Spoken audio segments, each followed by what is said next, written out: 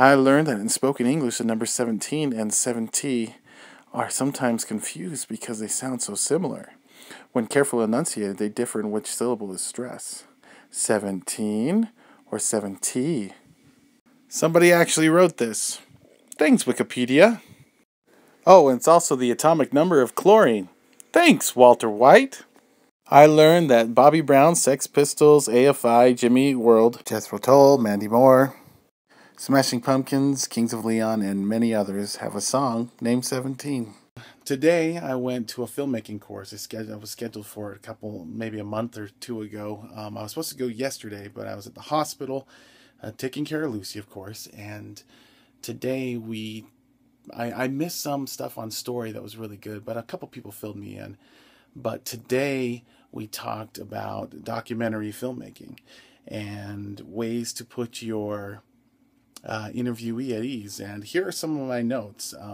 Some of the directors of photography that were there were Brian Sullivan and T.C. Christensen. He's kind of famous here in Utah and maybe a few other places, I'm not sure. One of the things I found interesting is as a filmmaker, sometimes you have to interview people that kind of have a lot of nerves or they freeze on camera. And I was going to type these up as like text on the screen. I'm just going to hold this as still as possible so you can read it. But here are some things that I learned. You know, sometimes it's easier to sit in their chair for a second to see how intimidating it can be. And you can see if you can back off some of the cameras, a few things, pull back a bit, let them breathe. Maybe if you're filming kids, hide the camera. Lav instead of boom. Sometimes the boom can be a little bit intimidating. When you're trying to get to know somebody, or if they're really not kind of opening up, use words like favorite. Like if you're talking to like a trucker or something like that, you say, tell us your favorite experience on the road. And in that moment, it kind of incites their passion.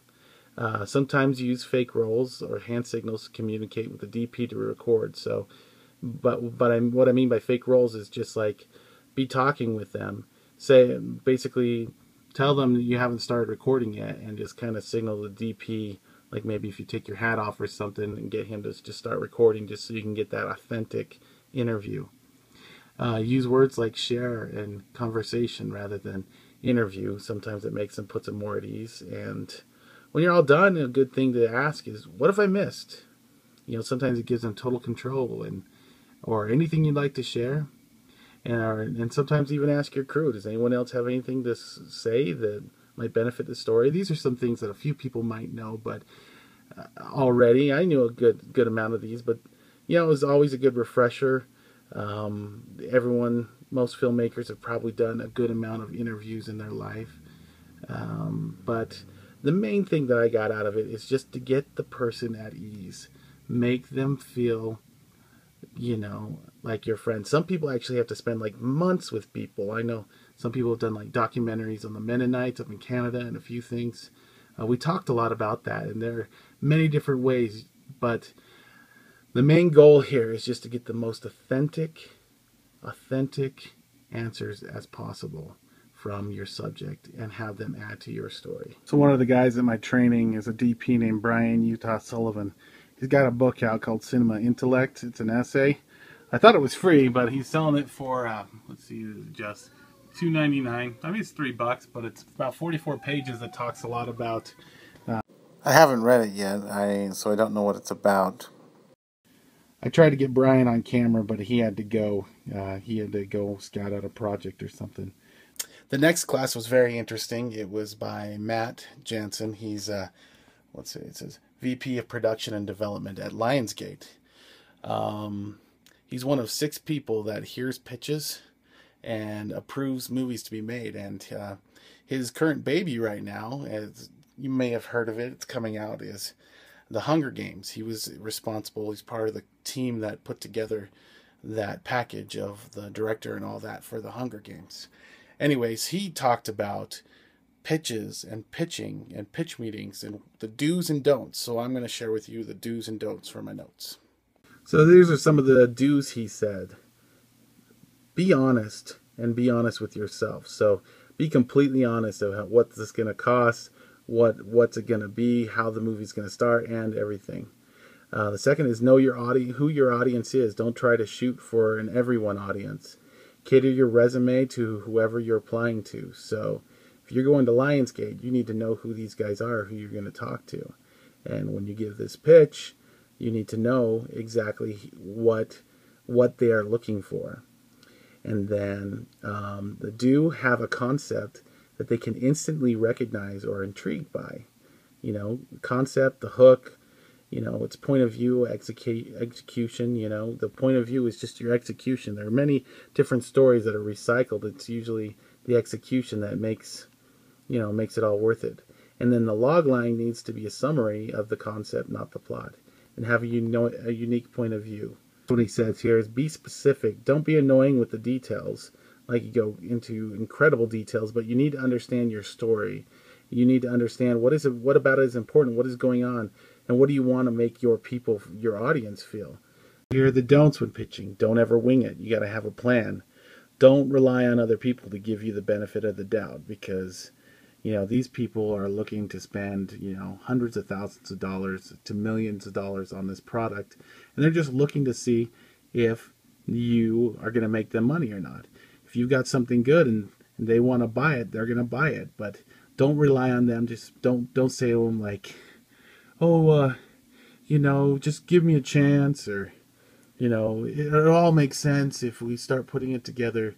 You need to just rely on not to rely on other people to give you the benefit of the doubt. You need to, and don't apologize up front. Also, we asked him what is the normal length of a pitch and such, and he basically said, you know, the length of the pitch is determined by what the story requires. If you have to explain a few things, you know, give it the time it needs. Don't be dull, though, as that quote in the beginning of this piece is going to say. The cardinal sin is dullness. And it depends on who's pitching as well, because, you know, Steve Jobs could captivate an audience for hours, where, you know, someone like myself maybe can only hold you for 5 minutes. But you have to work on your pitch and work on your presentation skills, using concept art, sizzle trailers. What a sizzle trailer is, you know, something that somebody takes like footage from other videos and tries to put a trailer of this next movie that's coming out. Based on this script. But yeah, those are a few things that I learned. So he elaborated on it a bit more, but I mean, those are some of the things that I got from my notes. Sorry if they're a bit jumbled, and I even asked him to be on camera, but he, I think, politely declined. He said maybe next time. He said he was busy as well. So, you know, these Hollywood guys. Just got news from my wife that my little Lucy is going to be coming home today, which is nice. They're going to be packing up her stuff right now. It's going to be good. Apparently they're going to switch out her G-tube with a J-tube and keep her on a continuous feed. I'm not sure what a J-tube is, so if anybody wants to explain it, that'd be great. My wife will probably explain it tonight, but for the most part, there you go. I'll learn that today. It's great news. Guy in a chariot. Guy in a chariot. So Lucy's on continuous oxygen, which is going to cause a little bit of a problem because we're going to be in Disneyland, hopefully leaving Tuesday now. We were going to leave tomorrow, but Disneyland, we're going to have her on connected to oxygen a long time. And I've been racking my brain trying to figure out what tanks need to come, and I've been on the phone with a couple guys from Intermountain Home Care of what actually needs to be done to take care and make sure Lucy has the right amount of oxygen for those maybe 8 days we're going to be gone. Anyways, this is what I learned. So here's the M tank. And with that, for a liter, you get 1 liter. Oh, come on, focus for me. Focus 1. You get 2.4 days. Where Lucy's is going to be 1/4, and she's got 9 days on this big M tank. But we're not taking one of these to Disneyland. That's a C tank. That size right there. And that'll get me how much? What were we saying? It was 20. Yeah, 16 hours. It'll get me 16 hours. 16 yes. hours on this sea tank, and that's the smallest you got, right? Yeah, that's what we'll take. That's what we'll take in the park. And then this is the D, but you're not going to take that with you. We're not taking this, but the D will get me how many? Does it say on the thing? Yes, let's see. 1/4 of a liter will do 23 hours. 23 hours at 1/4. Which at a regular liter, how much is that? This is a. Get this thing out. This is an E-tank. These are the ones that we'll be taking. Well, if you end up taking these instead of a concentrator. You might be the concentrator, the pediatric concentrator. Yeah. These ones will go on a quarter of a liter, 41 hours. 41 hours on a quarter of a liter. Plan on 35 just to be safe. Yeah. Cool. So I just learned that you can actually get a concentrator. You don't need the big M tank that will take the oxygen or in the air and it'll purify it. And it can go down to as low as an eighth of a liter. So yeah, we're probably going to use that for Disneyland to help Lucy.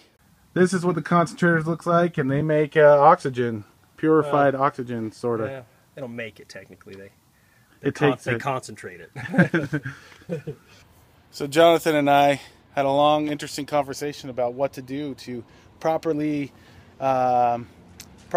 sustain Lucy through Disneyland, and he's very helpful. So we have the goods. You do have the goods. Intermountain Home Care. So how long have you worked for Intermountain? I'm working on my third year. Third year? Third year, yeah. I worked there for 3 years as well. I used to actually fill oxygen tanks, and it's funny that now I'm actually using them. Yeah. So.